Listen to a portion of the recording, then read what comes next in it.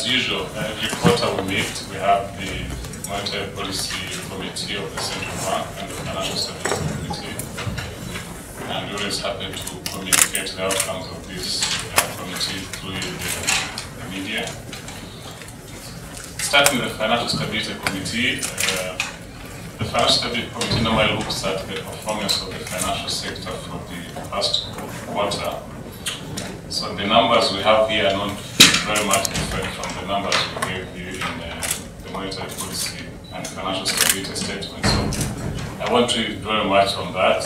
We will be giving you a press release that gives you the numbers. But briefly, it's as we had indicated in February, the financial sector of our economy remains sound, strong, and continues to grow. And the soundness is normally based on the performance of the sector in terms of its capital base. As we indicated that time, the financial institutions are well capitalized. When we look at the banking sector,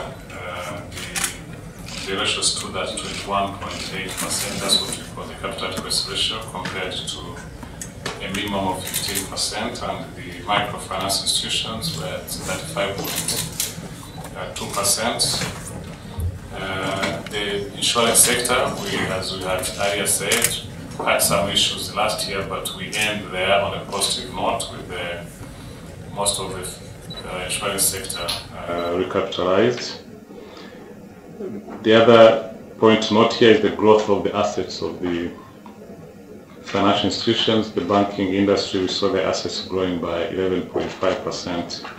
That is for 2016. So the numbers I'm giving you here are for 2016, and the liquidity remains high.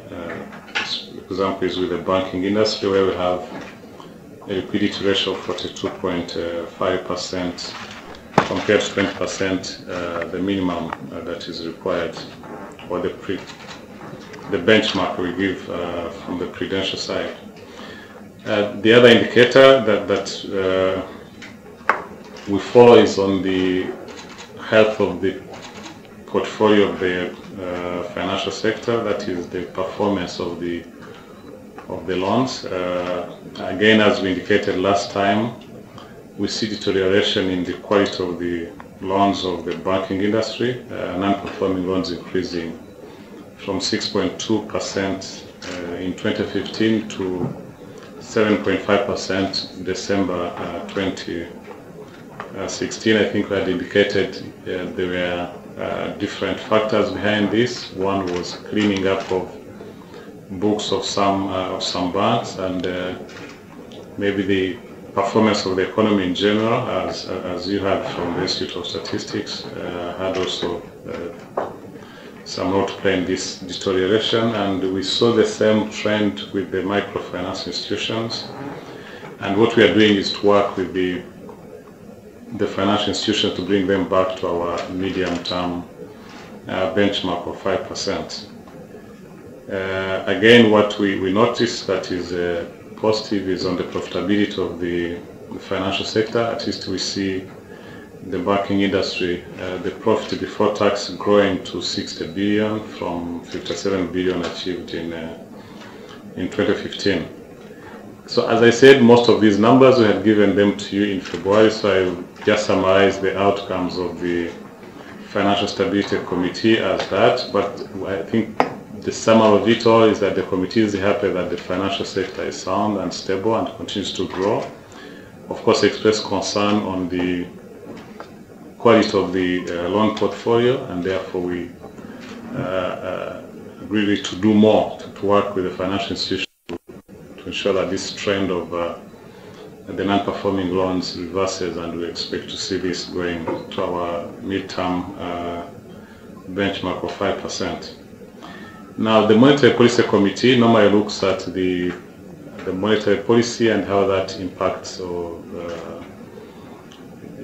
the economy, and the performance of the economy in general, how we do our monetary policy in the context of the existing economic conditions. And as always, we look at the context in which our economy is in, so that is the global economy, the performance of the global economy. I'm sure you've seen that the IMF World Economic Outlook released in January revised or shows positive trends in the global economy. Overall expected to grow by 3.4% from 3.1% in 2017 compared to 3.1 realized in 2016.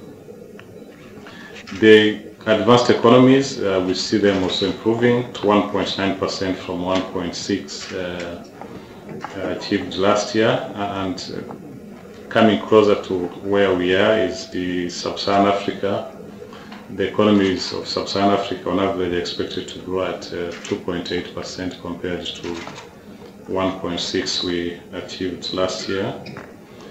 Then when we look at the inflation, of course, which is our main objective as a central bank, we look at the global inflation. Interesting, one would say it's improving because the developed countries have been trying to push it upwards because they've been in almost a deflationary situation. Therefore, overall, it's expected to increase from 0.7% achieved in 2016 to 1.7% this year. And as you've heard, the US has started sort of tightening their monetary stance, though the other big economies remain heavily accommodative because their inflations are still very low. And then on the Sub-Saharan Africa, of course, because of the challenges we had with commodity prices, and so inflation remains high and expected to increase to 11.3%. No, in fact, it increased to 11.3% in 16 compared to 7 we had in 15, and it's expected to slightly ease to 10.8%. Coming closer to the East African community, we see inflation pressures across the region. We saw inflation at 9% in Kenya, 6.7% in Uganda, that is in February, and it stands at 20.7% in Burundi and 5.5% in Tanzania. And all these we see increased inflationary pressures across the region, mainly linked to food challenges or the drought that we've seen almost across the region. So being given the context of where we are operating as a country, as an economy, coming back to the Rwandan economy itself, we just repeat what we are given by the Institute of Statistics, that our economy grew by 5.9% last year, and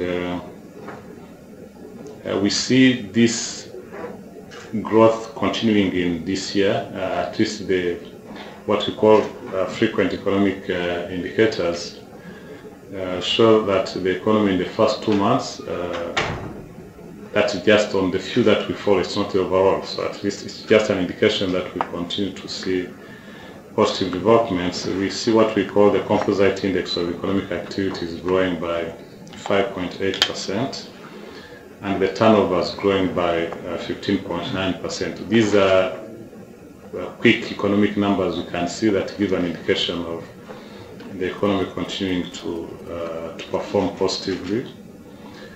And when we look at international trade, I think we see good performance in general in the first 2 months, as we again gave you in February. The performance of the external sector in 2016 was really positive. We saw deficit reducing by 5.9% in 2016. And as a result of that, also linked to that, we see continued good performance in the first 2 months of 2017. The trade deficit is reducing by 25.2%. The deficit reducing from $296 million to 221 million in the first 2 months. This is linked to reduced formal imports by 11.9%, while exports increased by 39.1%. That is the first 2 months. So it's still early, but it's a positive indication. And where we see for the first 2 months our exports covered 32.7% of our imports, which is much higher than the 25, I think we had last year 25% coverage. In fact, it was 24.2% last year. So linked to this improvement in balance of payments, as you see on the market that we announce every day, we see less pressures on the Rwanda exchange. The rate so far, we see depreciation of 0.7% up to 24th March as the depreciation rate, compared to 2.7% we had reached last year. And based on these positive developments and the less pressures we see, we expect this year the Rwandan franc to depreciate at average or not more than 4% by the end of this year, 2017. Looking at inflation, as I said, our main objective as a central bank. Again, as you've received the different reports from the Institute of Statistics, there has been inflationary pressures for quite some time now, where we saw inflation increasing from 7.3% in December 16 to 8.1% in February. And this was mainly due to pressures from food and transport. So we expect to see these inflation pressures to persist at least until maybe the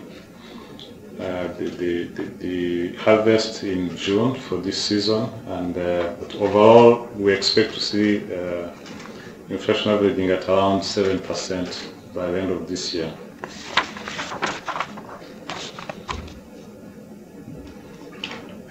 So all that is also linked to the monetary aggregates. We see moderate growth in money supply by 0.7% in the first 2 months compared to what we had last year, growth of 1.1%.